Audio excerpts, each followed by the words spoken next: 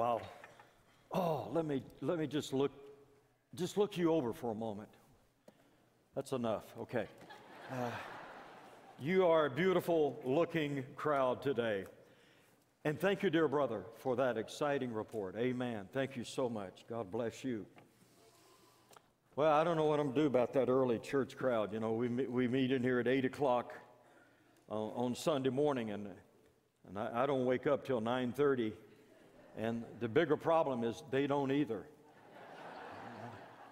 But I'm glad they're here, and it gives me an opportunity to practice my sermon.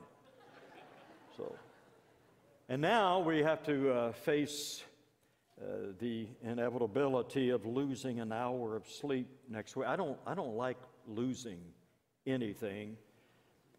When I become president, I'm going to pass a law that just does away with all those time changes. I'm going to put together an exploratory committee, but you can send donations right away. Don't wait on that. I preached at 8 o'clock this morning, then I taught Sunday school with much vigor. And I'm preaching again, and I've got a birthday in a few days. I don't know if I can do this. You know what? I couldn't do any of it. I couldn't do any of it without the Lord. And I can do all of it with the Lord. I sense His presence today, don't you? God is good, and we are blessed. Amen. Well, join me, if you would, please, as we turn in our Bibles to 2 Timothy chapter 3. 2 Timothy chapter 3, verse 14. Hey, guys, you sat through the first sermon. You don't have to sit through the second one. If you want to go out there and have coffee and relax and fellowship, I won't be offended at all. In fact, I'll join you. Let's go. Feel free. 2 Timothy chapter 3, verse 14. We're going to interrupt the paragraph, but I want to pick up with verse 14 where Paul says to Timothy, "But as for you," in fact, he says that quite often in his writing in 2 Timothy, drawing a contrast between Timothy and everyone else. "But as for you, continue in what you have learned and have become convinced of, because you know those from whom you learned it, and how from infancy you have known the Holy Scriptures, which are able to make you wise for salvation through faith in Christ Jesus. All Scripture is God-breathed." We're doing a series on, what is it? This is us, and this is us. This is our stand. This is what we believe. This is the underlying core and conviction of our heart, that all Scripture is God-breathed and is useful for teaching, rebuking, correcting, and training in righteousness, so that the man of God may be thoroughly equipped for every good work. Continue in chapter 4. "In the presence of God and of Christ Jesus, who will judge the living and the dead, and in view of His appearing and His kingdom, I give you this charge: preach the word. Be prepared in season and out of season, correct, rebuke, and encourage with great patience and careful instruction, for the time will come," and I believe we're there, "when men will not put up with sound doctrine. Instead, to suit their own desires, they will gather around them a great number of teachers to say what their itching ears want to hear. They will turn their ears away from the truth and turn aside to myths." All right, I lost my place. I'll find it in a moment. I'm looking for the word myths. There it is, verse 5. "But you," again, "but you, Timothy, keep your head in all situations, endure hardship, do the work of an evangelist, discharge all the duties of your ministry." Now, Paul is writing to a young pastor. He's about my age, maybe a little younger, and he's telling him exactly what he needs to know in order to faithfully discharge all the duties of his ministry. And what he tells Timothy has practical and powerful implications for all of us. Yes, even us today. And that's what amazes me about the Word of God. That's part of the attraction and the beauty of it. Even though we are divided by centuries and cultures, by oceans and eons, it is amazingly relevant to us today. Any Christian who thinks that the serious consideration and contemplation of this Word is an irrelevant exercise is a clueless Christian and needs an awakening like yesterday. And that's why I'm here. Consider me your alarm clock today. And boy, alarm clocks can be so annoying, can't they? So I'm up for it. I'm good. I'm good at annoying. Every church, every Christian should be reminded of these words of Paul on a regular basis, especially in the day and hour in which we live. Paul so beautifully brings into focus the uniqueness of the Bible. And if somebody asks you, what did he preach about today? You tell them. He preached about the uniqueness of the Word of God. The Bible, the Word of God, is first of all unique in its origins. The Bible is the only book with divine origins, the only book whose source is God Himself. Peter says it this way in 1 Peter chapter 1, verse 21. He says, "For the prophecy came not in old time by the will of men, but holy men of God spoke as they were moved by, carried along by the Holy Spirit." And now, notice how Paul describes the Scriptures. First of all, he declares in verse 15, the Bible is the Holy Scripture. And how from infancy you have known the Holy Scripture. And throughout 2 Timothy, Paul refers to the Word of God in terms of endearment, and he talks about it being the gospel, this gospel, my gospel.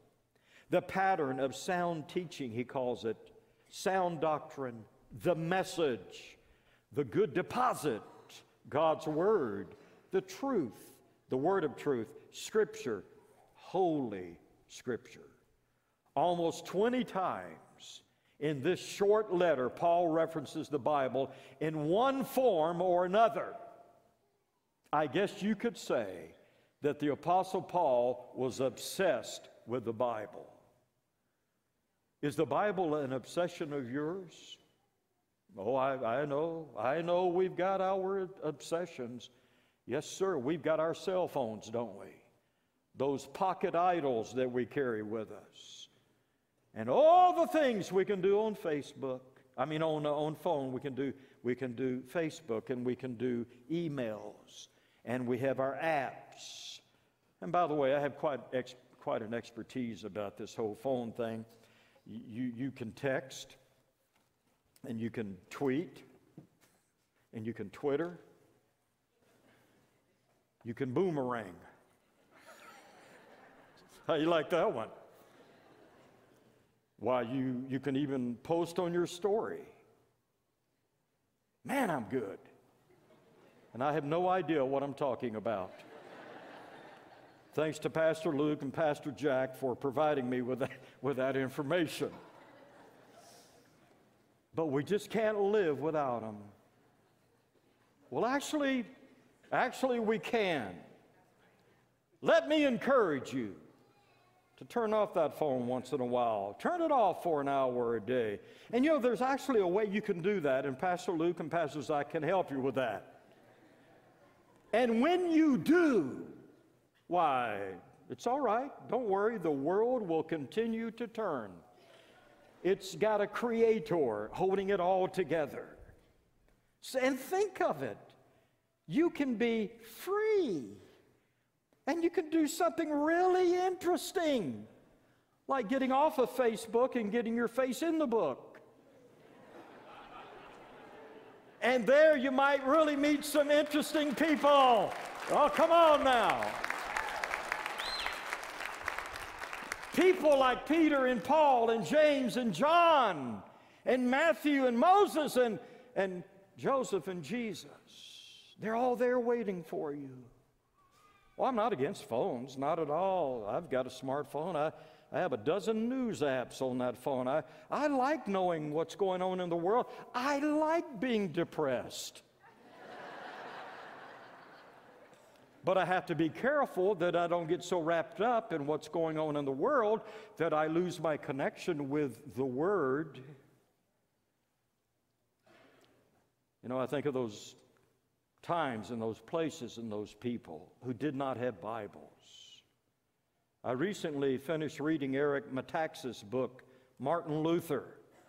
Luther lived in an age when the common man did not have access to the Bible. In fact, had no idea what was in the Bible. The only thing they knew is what the church would tell them.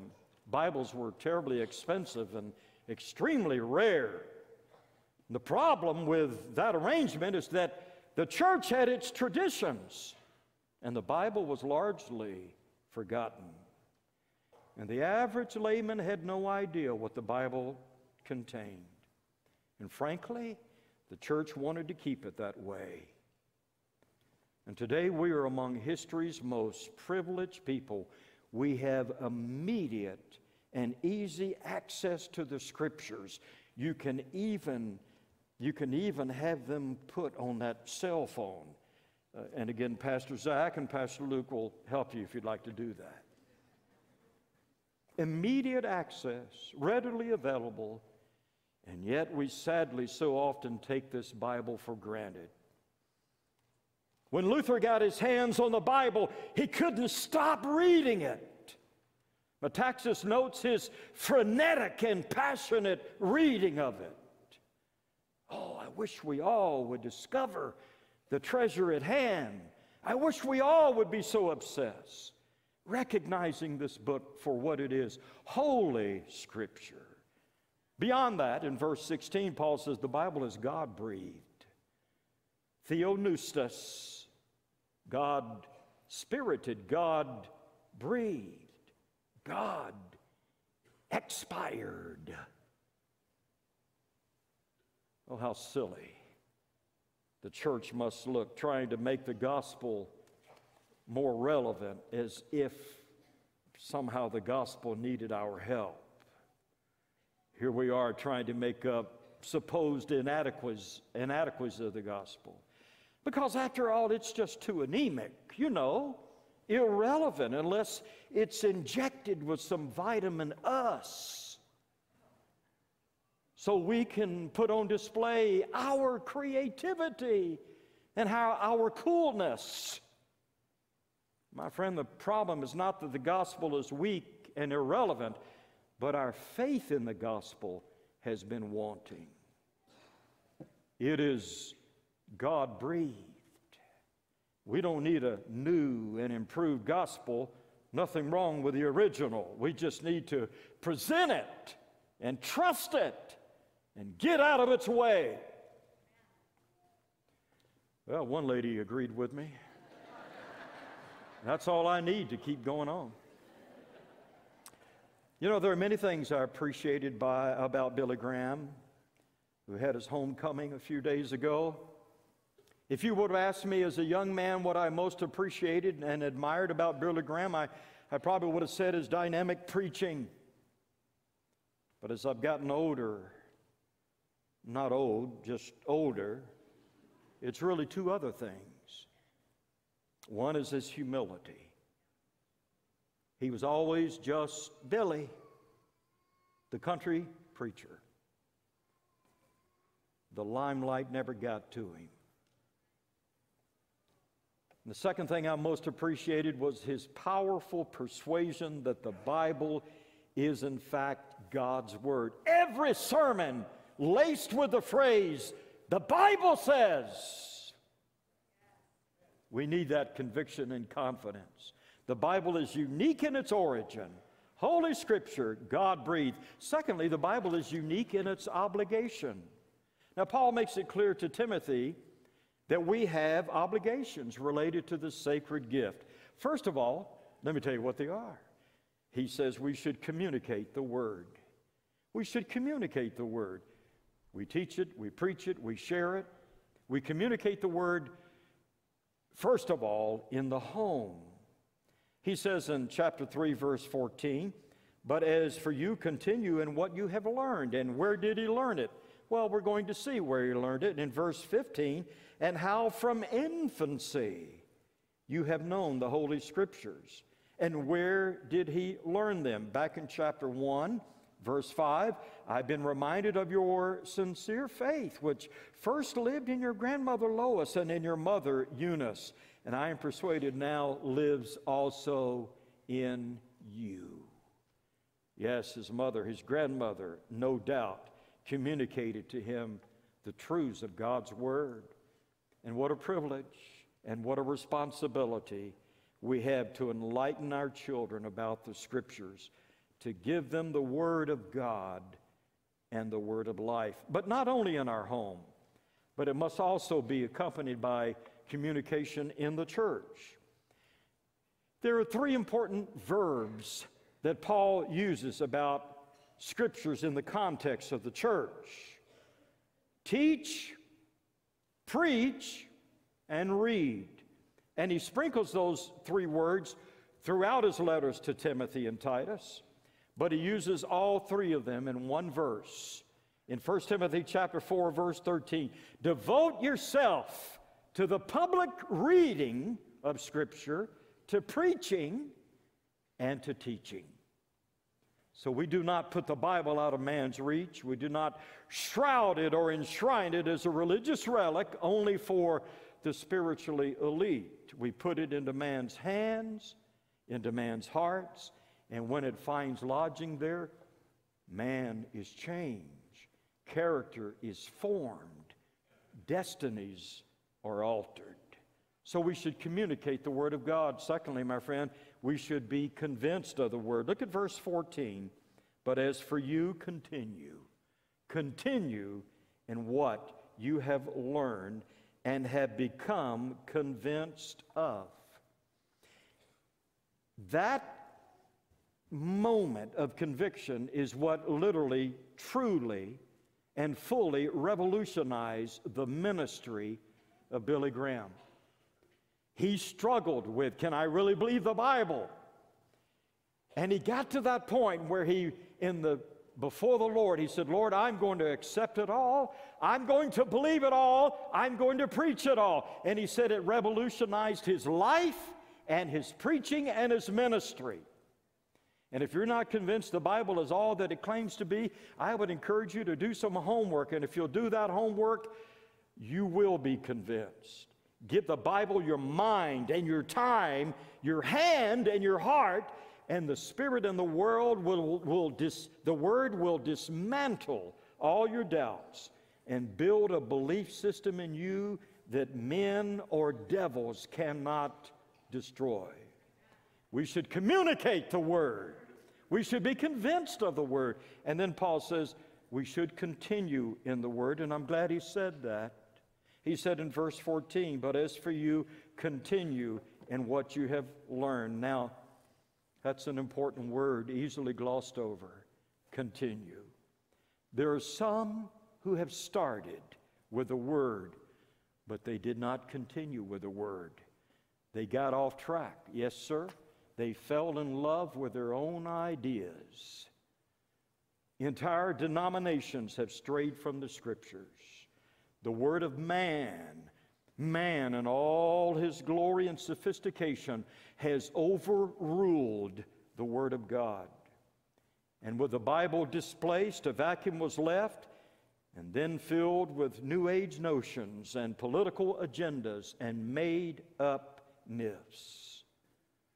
Why would you leave the truth? Continue in the Word. Why would you leave the Holy Scripture? Continue in the Word. Why would you leave the God-breathed? Continue in the Word. The Bible is unique in its origin, unique in its obligation, and then thirdly, Paul reminds us that the Bible is unique in its objective in verse 15. He makes that objective oh so clear, succinctly stated, able to make you wise for salvation. Now we have what theologians call general revelation. That's God revealed in His creation. The Bible says, the heavens declare the glory of God. Paul elaborates in Romans chapter 1. He says, for since the creation of the world, God's invisible qualities, His eternal power and divine nature have been clearly seen. You can deduct God from His creation. You can do it cause and effect. You can do it by the argument of the intricacy of order in God's universe. And so His eternal power and divine nature have been clearly seen, being understood from what has been made, so that men are without excuse. This general revelation reveals there is a God, but it doesn't tell lost men how to get saved. And for that we needed more. And we needed what those theologians call special revelation. And that's what we have in the Bible. The Holy Scriptures, which are able to make you wise for salvation through faith in Christ Jesus. How do I get saved? I look to the Scriptures and they show me the way, the only way.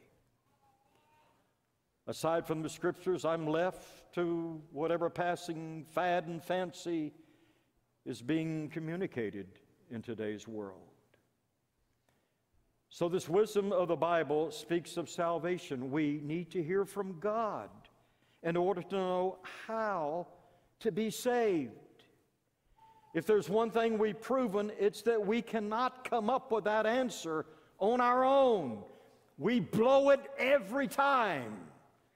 We will produce all kinds of answers except the right one.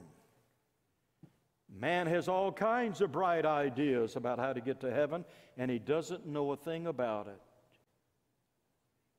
Out of his darkened understanding and his depraved heart, he produces his own brand of religion with works and rituals and sacrifice and sacrifices and icons and idols and denominations and abominations. But the Bible cuts to the chase. The Bible will show you how to get saved. The Bible will show you how to get right with God. The Bible gives you God's wisdom so you can have His answer, so you can know His way to salvation. And what is that answer? What is that way? Well, the Bible speaks of salvation, but it also speaks of Christ Jesus in verse 15.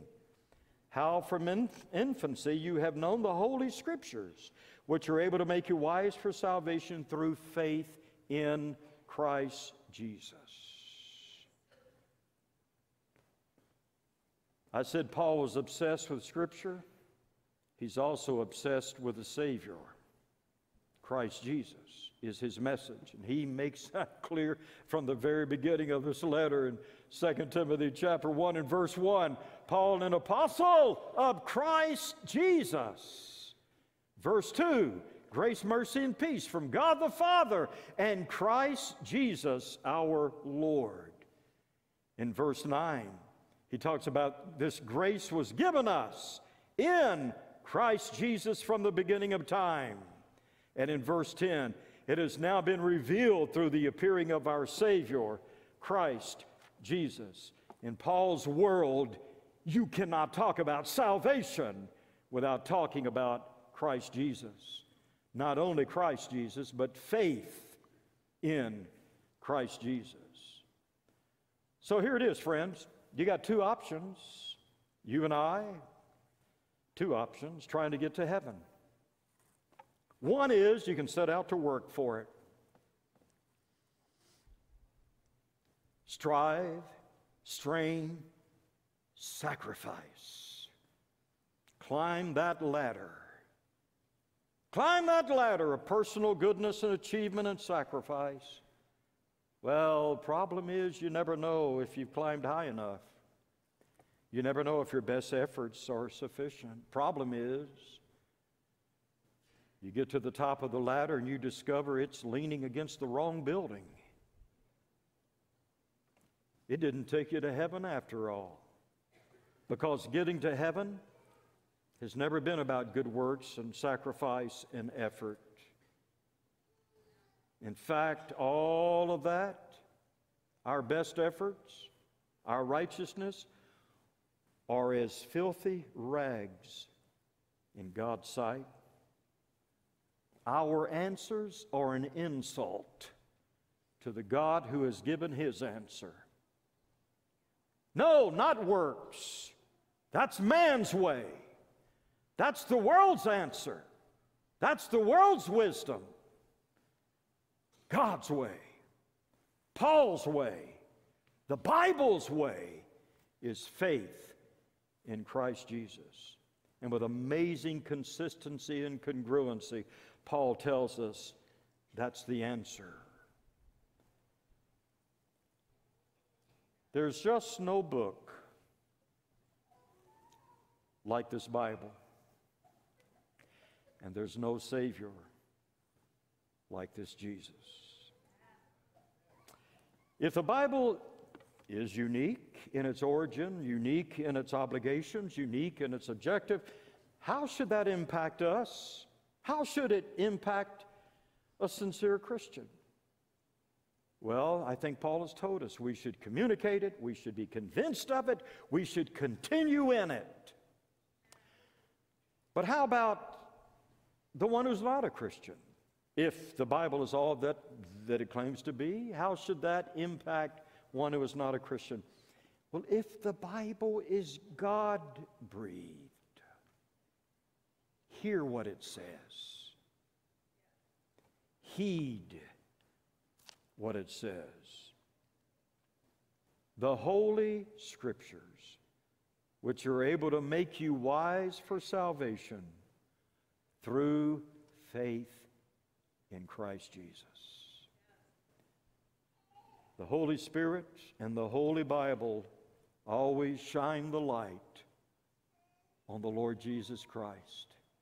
They present Him to a world that is lost and undone without Him, a world without God, without Christ, and without hope. And they announce to that world, here He is. Here He is. Here's the Savior. Look to Him. Trust Him. He's the one this book talks about. Would you pray with me as we look to Him in prayer this morning? Father, I thank You for all that You've given us. We have sung today. We have sung as the world could not sing. We have sung, we are blessed. We are blessed because we hold this book in our hands, and we are privileged to treasure it in our hearts. We have this love letter given to us from God Himself. And in this book, we have answers. We have answers that men can never provide. We have answers, absolute and infallible. We have the Lord Jesus Christ, who came into this world to save sinners, the Lord Jesus. And You said, believe on Him and we would receive eternal life. The Lord Jesus, our Savior, who destroyed death and has brought life and immortality to light through the gospel. We thank You for the gift packages You have given us. We could never experience it all. But Lord, we thank You for the finite understanding that we have. We thank You that as we open the treasure of Your Word, we have revelation, truth, discovery that changes a life for time and for eternity.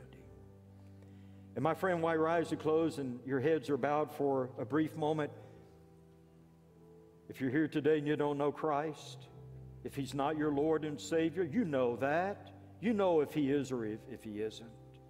If you've not committed your life to Him, if you've not taken Him on as the Lord of your life, if you've not experienced the love and the peace and the joy that He brings into a life, well, I have the most incredible good news for you. The Bible says today is the day. Today is the day of salvation. Now is the acceptable time. There's no excuse that can keep God away from you. Only your excuse is to stay away from Him. The Bible says if anyone comes to Him, He will in no wise cast them out. God loves you so much. He's done everything that needs to be done in order to save your eternal soul. All you need to do is put your faith and your trust in that, live in the light of that. And when you do that, when you open your heart to that glorious truth, I'm telling you, supernatural things begin to happen. They'll happen right here on earth. They'll happen right here in your heart. God will send His Holy Spirit to live in you and to give you new power, new priorities, a new life. You can do that right now. Just say, Lord, come into my life. Wash away all my sins. You're big enough to do that. Make me a new creation in Christ. I want to follow Him. Help me to do that.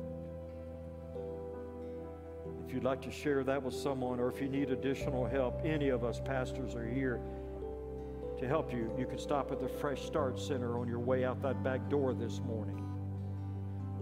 And there'll be people and materials there that will help you as well. Church, stand with me. Let's sing together this beautiful song. It invites us. In fact, it talks about Jesus inviting us. And maybe you'd like to come to the Lord because of a need in your life today. It may be your salvation, but it may be something else entirely. We don't want you to leave here today without receiving all that God has for you. One of the great blessings He's built into the body of Christ is that we pray for one another. And believe me, there's something about that. It just can't be duplicated aside from it. Pray one for another. Bear one another's burdens. If you have a need today, without hesitation, you come and let us pray with you and for you today.